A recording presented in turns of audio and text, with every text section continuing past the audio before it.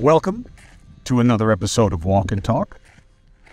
I do these from time to time. They should probably be regularly scheduled, but I don't get to walk enough to do them. So, as with many things in life, you have to wind up just taking the opportunity when it comes. Schedules, routines are very difficult, but very helpful. So, I want to take this on that theme to where to begin. And here is what I have gleaned from most writing, most study, most different versions of things that I've come across. Anywhere is the answer. If you have a goal in mind, an objective, the place to start is anywhere and with anything, because we are almost hardwired to resist change. Why? Change is hard, uncomfortable. We like the familiar. We see it in everything. All appetites, all predilections, all tendencies. Now, this is not true of all people, right? Very few things are true all the time for everybody in the same way. But if you look at yourself, my suggestion is that you will see that if you have a choice between change and staying the same, you will choose to stay the same. So, a good place to start on just about anything is to start with doing anything you can that gets you towards where you want to be. So let's make it simple. I want to be in better shape. Okay. You want to be in better shape so you can do anything. You can talk about how you eat.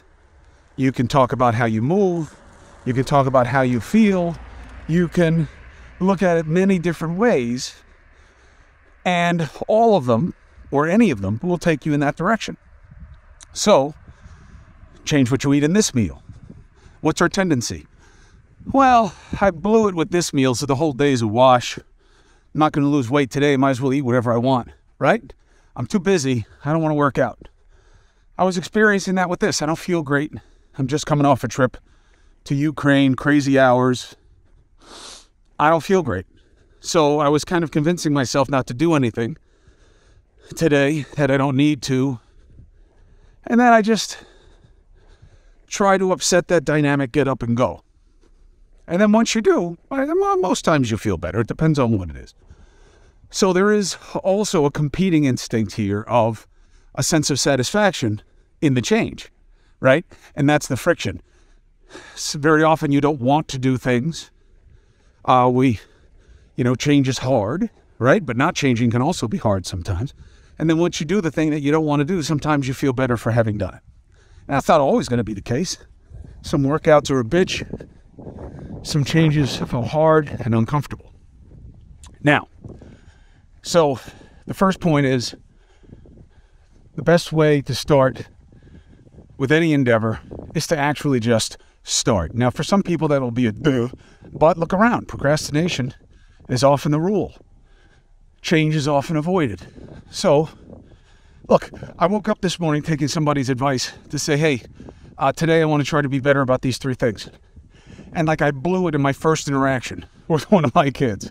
Now, even that assessment, did I blow it? No, I blew it in that moment. Does that mean that for the rest of the day, I might as well just do everything the way I have been doing it? See? Change. So you got to take the next opportunity, even though the first one didn't go the way you want. Now to the second point. Sometimes you got to lean in to what you don't like. What does that mean?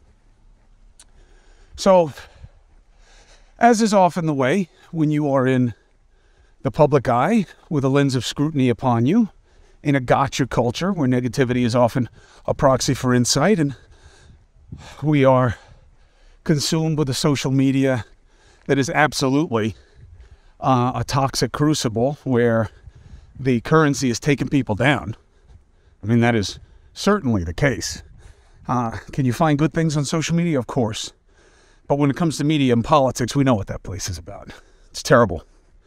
And I really hope that there is a competitor to Twitter that gives people a place for reasonable discussion. I mean, you can disagree, but this is just the stupid gotcha contest all the time.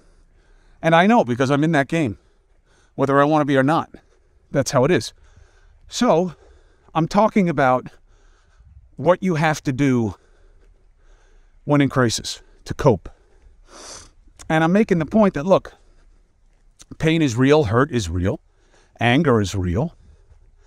But what are you going to do? If you just let it consume you, what are you going to wind up with? A proposition where you got to kill everybody, kill yourself? And especially the way I was raised, in this Italian-American community, there was such a premium on passion. And I do think there is something to collective identity. And I do think most of the Italians I know feel pretty deeply about things. Not that others don't. But that was my point, is that you can't do that. You have to find a way to put your pain to purpose. You have to find a way to cope. So what happens? I get taken out of context, painted as like a homicidal, suicidal maniac. And the people who did it knew that they were taking me out of context.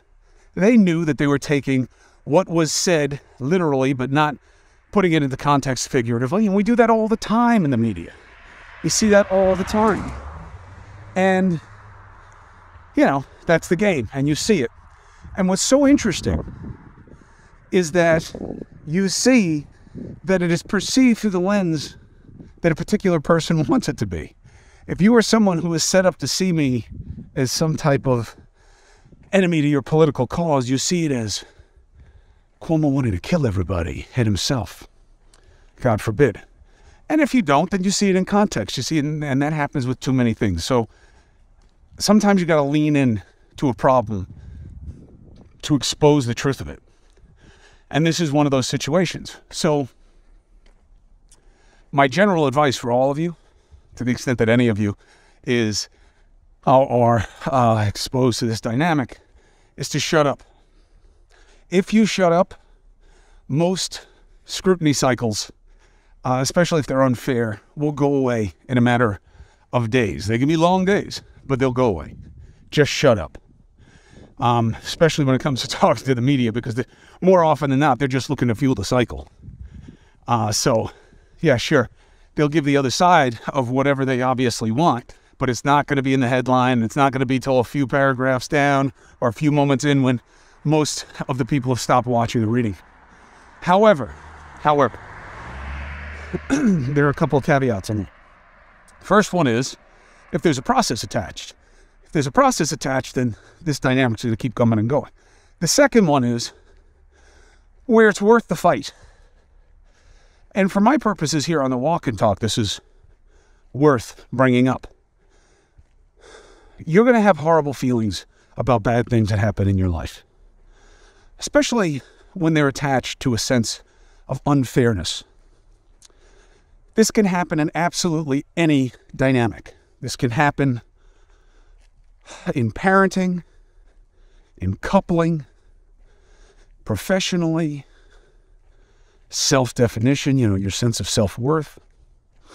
It can happen in any context where you are going to have to lean in to the hard feelings and do something with them, because energy has to go somewhere. And you do have the choice of what to do with it. Comfortable, uncomfortable. Permanent, impermanent. Very often it's just a step. Very few problems have simple solutions. And that's okay. So when you're having whatever your crisis is, and avoid what I was often instructed to do by the people who raised me, which is, well, look around you. Look how much worse something could be. Sure, you didn't get that raise. Sure, you didn't get that position, that job. Sure, she, he, they left you. this relationship, that, sure, whatever it is, went horribly, but it could be so much worse. I would be slow on that level of analysis. Of course, it's good to have a sense of relativity. But at the same time, all pain is personal. All pain is personal. What bothers you, what is real to you, is real for you. So, the idea that, oh, well, so many have it harder than I do. Okay, true, real. But what does that mean about how you have it? And why is it that perversely, given that notion of relativism, we often find people who are absolutely in extreme circumstances, disease beyond cure, horrible war and difficulty that they will not be able, in all likelihood, to get past favorably.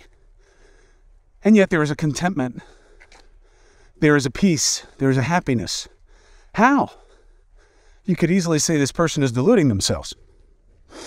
But no, very often, what they're leaning into is what we're discussing right now, which is the choice of how your pain is real, your dissatisfaction is real, your upset is real, your hurt is real. Don't deny it by saying it could be worse.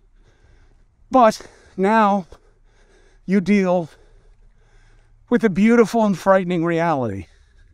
So what are you going to do with it? Okay? Whether you think it's bad or it isn't, you're right. So how are you going to decide to feel about it? And what are you going to decide to do about it? There's almost never a situation where there is nothing for you to feel or do, if you think about it. So leaning in. We don't like to do that. I don't like to do that.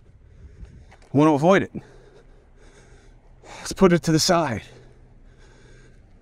Pretend we'll deal with it when we have to deal with it. Now, look, there is something to that in terms of controlling what you control when you control it, and not letting worry be the primary focus of energy, especially if something you don't control.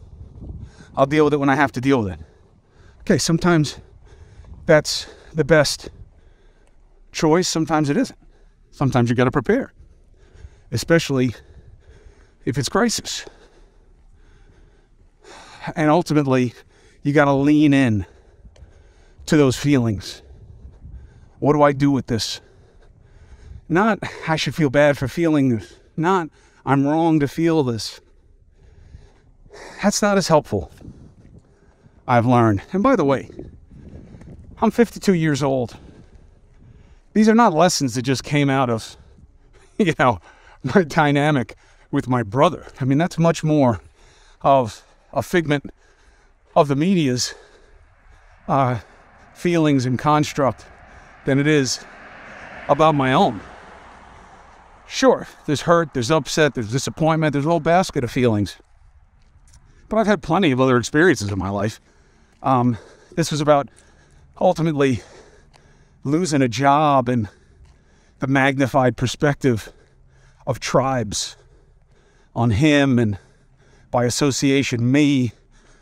Some people taking advantage of that to target me.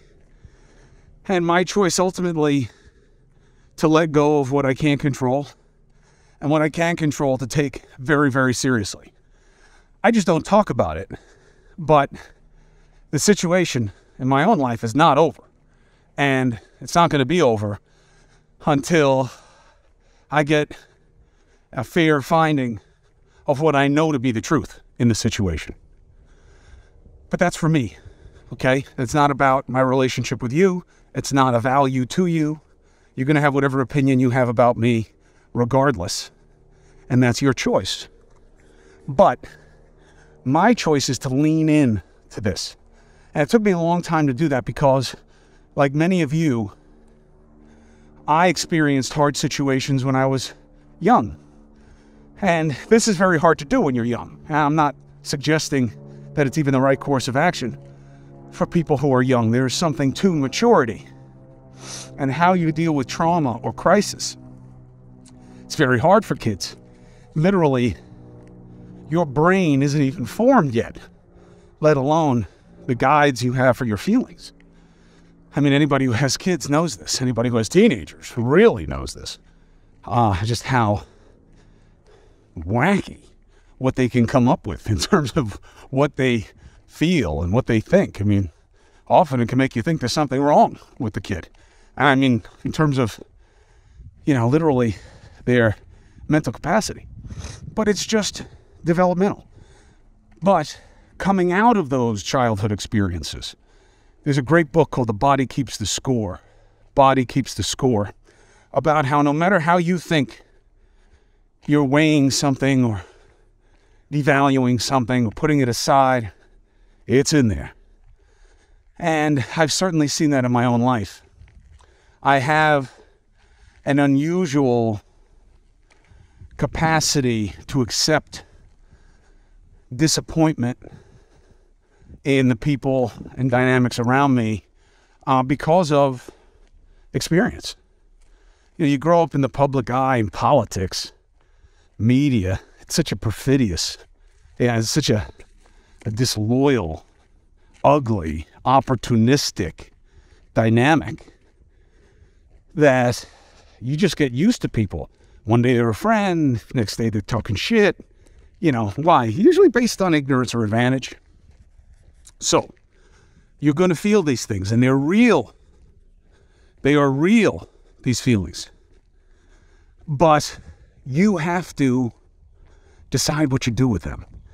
And my suggestion here, based on research, reading, talking to experts, psychologists, philosophers, consultants who deal with efficiencies in corporate environments that often extend into the personal, is that avoidance is at best a short-term solution, and you have to lean in to what it is that you fear, what it is that hurts.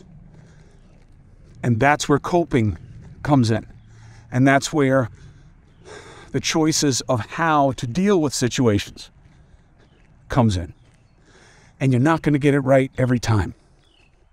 You're not going to make the right move every time. You're not going to say the right thing every time. You're not going to feel the right way every moment that you need to.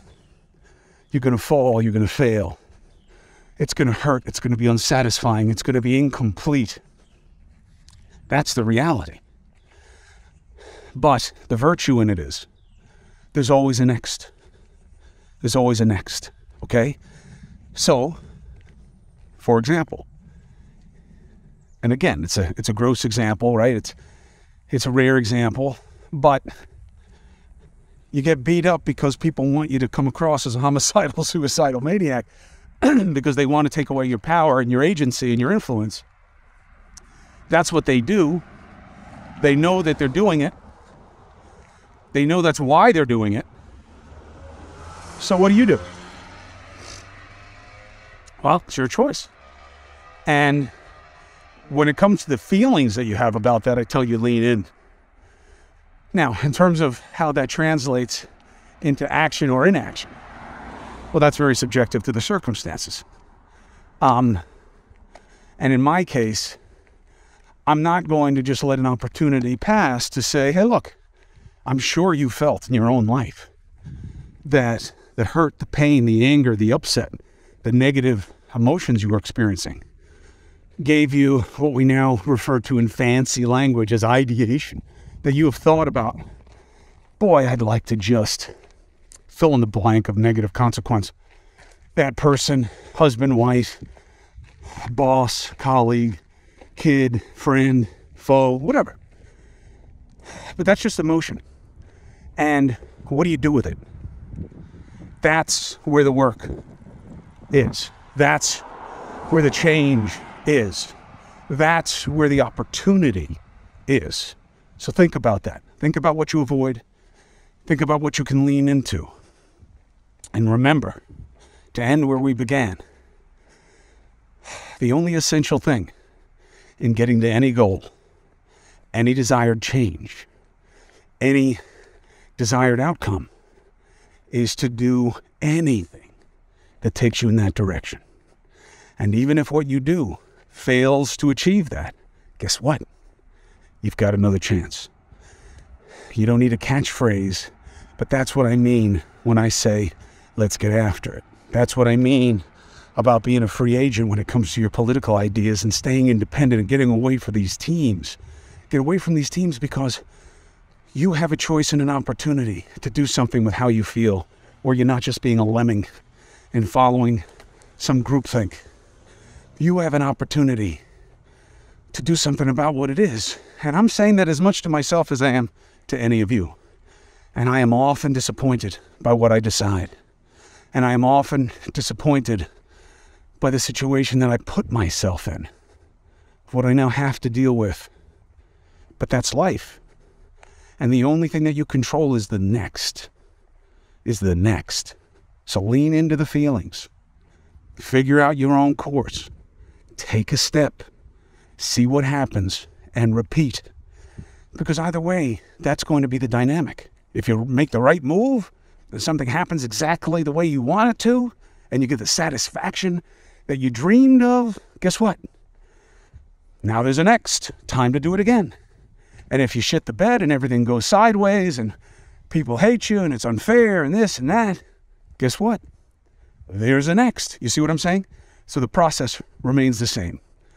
And it is motivated by the same dynamics, which fundamentally begin and end with your assessment of what you control and what you don't, and how to feel about both of those propositions, and how you manifest those feelings in what you do, say, refuse to say, or refuse to do. All right?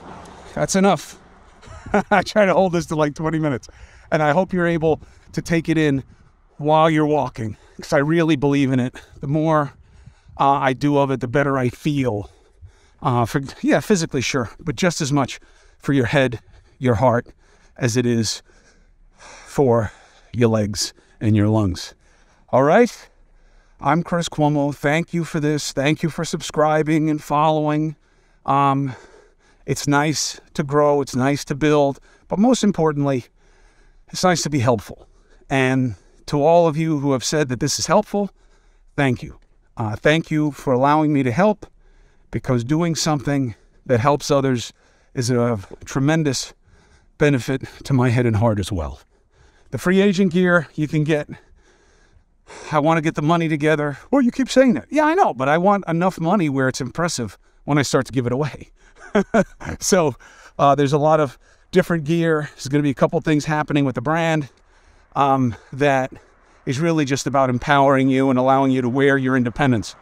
Because as a last thought, the only cure for our political system in America is for us to stop being on the teams. The two-party system is a problem, not a solution. It doesn't mean the parties are equal, but it doesn't matter as long as the game is afoot. You have to make it more about the people who want to be empowered, playing to independent thinkers, critical thinkers. And that is part and parcel of what this walk and talk was all about. Determine for yourself how to feel, how to act, how to think. Lean into your problems and make things better, or not, but under your control, your interests. All right, my brothers and sisters, be well.